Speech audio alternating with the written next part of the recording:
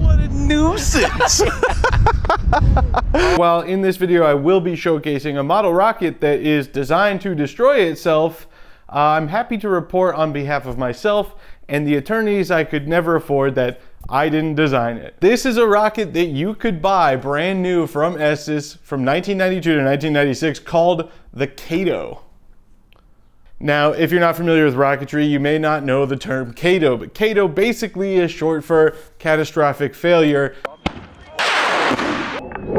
And it typically refers to a failure of the rocket's engine or rocket motor, as you'll hear me call it in the videos. As you can see by these big bundle of parts flying through the air here, and the fact that it says quick reassembly for disaster after disaster, this rocket is designed not to just pop the nose cone off and safely recover under parachute like most model rockets. Instead, it's supposed to come back in a bunch of different pieces using parachute, streamer, and tumble recovery.